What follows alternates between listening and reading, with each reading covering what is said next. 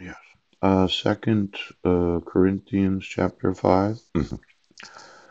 For we know that if our earthly house of this tabernacle were dissolved, we have a building of God, an house not made with hands, eternal in the heavens. For in this we groan, earnestly desiring to be clothed upon with our house which is from heaven.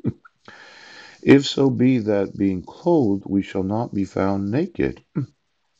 For we that are in this tabernacle do groan, being burdened, not for that we would be unclothed, but clothed upon, that mortality might be swallowed up of life. Now he that hath wrought us for the selfsame thing is God, who also hath given unto us the earnest of the Spirit. Yes. Therefore we are also confident, knowing that whilst we are at home in the body, we are absent from the Lord, for we walk by faith, not by sight. Yes. Now, I just wanted to remind you that I'm born again. Yeah. The Holy Spirit lives in me. And every time you decide to kill me, yes, I think it upsets God. See, God does know the day of my death. Yes. Yes, He does. And every time you try to preempt the authority of God, yes, because of your use of technology where you thought you'd blow my heart up, pooch. It upsets the Holy Spirit in me. And then the Holy Spirit says, well, Paul, yes, I didn't want you sweating all night last night. Oh, oh, oh. See, this Holy Spirit that lives in me, yes, it talks about being clothed, yes, with that heavenly attire. Yes. Now, this tabernacle that you have caused some unnecessary groaning of, yes, because I don't know what I'm saying when I'm asleep. Mm-mm. I don't know exactly how much pain I went through last night. Yes. But I do remember laying in bed shaking. Yes. Shivering. Yes. Because of your use of technology. Now I think that the Holy Spirit that lives in me, yes, is upset at you. Ouch. And it could be, yes, that your contemptuous use of the judicial system is upsetting God that lives in me. Now, I'm going to want to know what you say when you're asleep. Oh, oh, oh.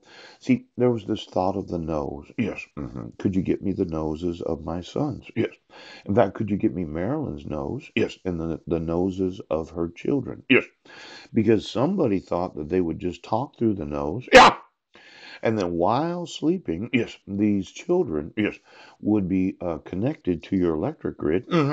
So you could use the noses of actual American citizens as a communication system. Now, I didn't want my sons being telephones, yes, so that my wife could talk through their nose when they're sleeping. Ah, so that you could sew your electric grid into their nose hairs. Yeah! So that you could use the nose as a telephone. Mhm.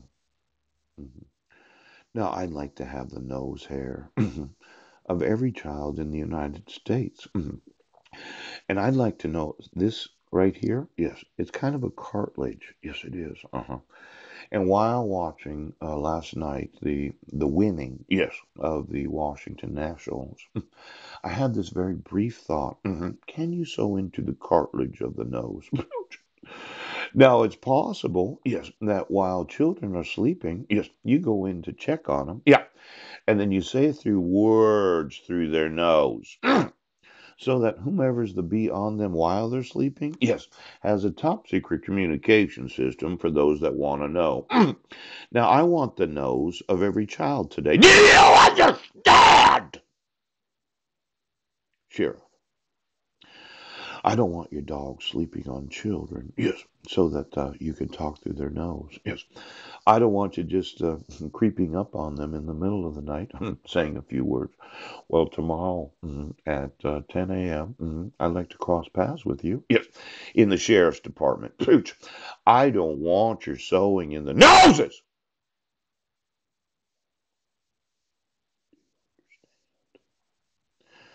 I don't want citizens of this nation being used as your communication system, yes, to hide your top secret communications, yes, for those that are in the family. And I'm going to want the nose, yes, of every child of this nation. So you get me them, yes, and I want to know what they're saying, what they're groaning while asleep, because it seems to me